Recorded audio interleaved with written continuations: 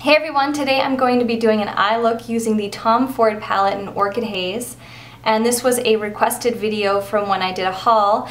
And then a couple hauls ago, some of you had requested a review on the Givenchy or the Givenchy bronzer. So I will also be using that product and kind of talking a little bit about it. So I hope you enjoyed this video and I'd love to hear your comments down below. So I've already applied my foundation, concealer, did my eyebrows, and put on a little blush. For foundation, I used the Tarte Amazonian Clay 12-Hour Full Coverage Foundation, and this is in light sand, and I just used a Beauty Blender dupe to apply that with. And then for concealer, I used the Kat Von D Lock-It in 22, and I just have a little sample of this one.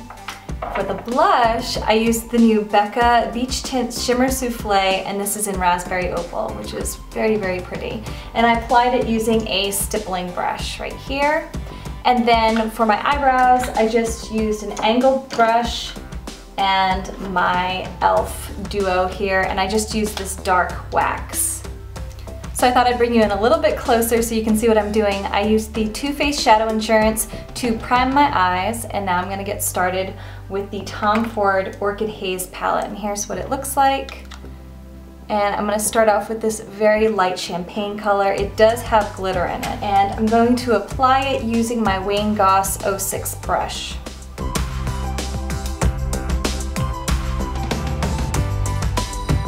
And I'm just applying it to this inner third of my eye. I really like how well these shadows blend. They are expensive though, which is sad. I got this on sale though, so yay! And I do have semi-hooded eyes, so it's kind of hard to see when I have my eyes just open regularly. I feel like I have to arch my eyebrows and close them so you can see what I'm actually doing. But next I'm going to be taking this color right here, dust my brush off, using that same brush, just applying it to this outer portion of my eye, on the lid. And I almost want to bring it up just a tiny bit.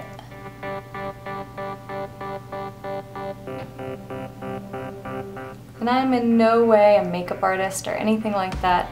Just showing you what I like to do with this palette, kind of playing with the colors, trying something new. Okay, with a crease brush, I'm just using my Hello Kitty brush right here.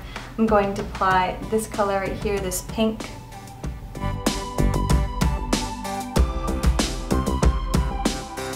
Don't worry, I'll be cleaning this all up later. Now I'm going to be taking this deep plum shade and applying it with a angled brush, and this is just the e.l.f. one.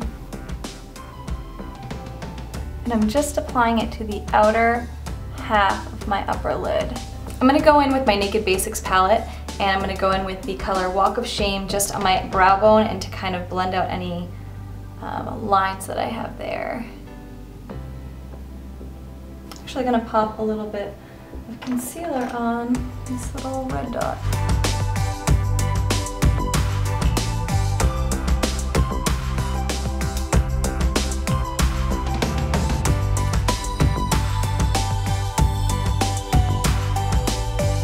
So I'm going to go in with this dark plum color again and just go under my eyes. I'm going to do the outer 1/3 to 1/2 of my eye.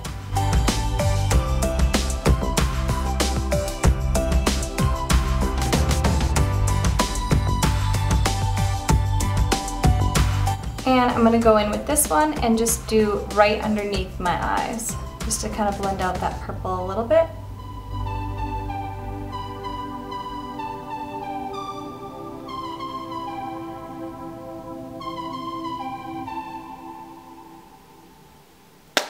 So here are my thoughts on the Tom Ford Orchid Haze.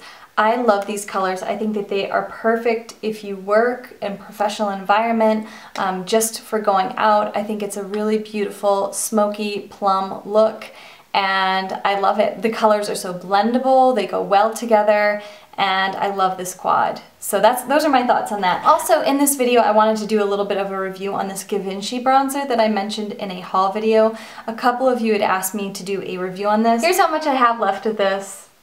And I've totally used quite a bit. I do like this. This actually blends and looks really good with the self-tanner that I have on right now. I'm just going to apply it to my forehead as well as do just a little tiny bit of a contour with this. So I'm just using a Tarte blush brush for this. And it does have a little bit of a shimmer. It's definitely a goldeny color.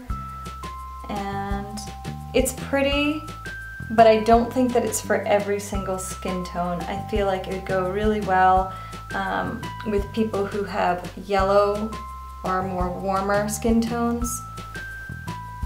And I do think it's rather expensive. I feel like you get a lot of bronzer, but I do think that it's fairly expensive, and I have to use a natural bristle brush with this. If I don't, I feel like it creates a little bit of a hard pan on this. I do think that this was probably marked up because of the beautiful design that was on it and that it was limited edition.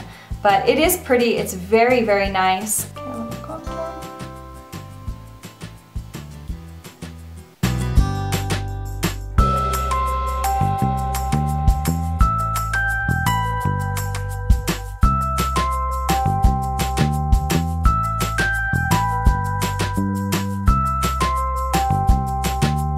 I'm going to apply a little bit of a highlight. This is the Laura Geller Eye Elements Baked Eyeshadow and Highlighter Sand and Sea. I don't really like the shadows. I just don't really like them. But I really like this highlight, so I'm just going to go in with the Sigma Tapered Highlighter F35 and just apply it right here. Tops of my cheekbones. And my Cupid's bow. And that's all the highlighting I'm going to do. I'm going to curl my eyelashes using the Lancome eyelash curler and then apply my Dior X Taste mascara. And I'm not going to wear false eyelashes today. I'm just going to do how I would if I was going out grocery shopping or something like that. So.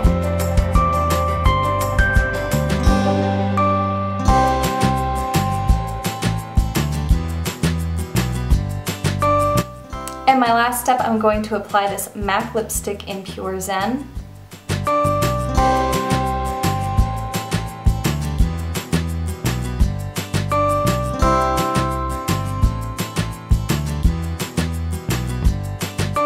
I want to go through one last time and blend my shadow with this Hakuhodo J5533 brush just to kind of blend things out, meld the colors a little bit. And here's the close-up.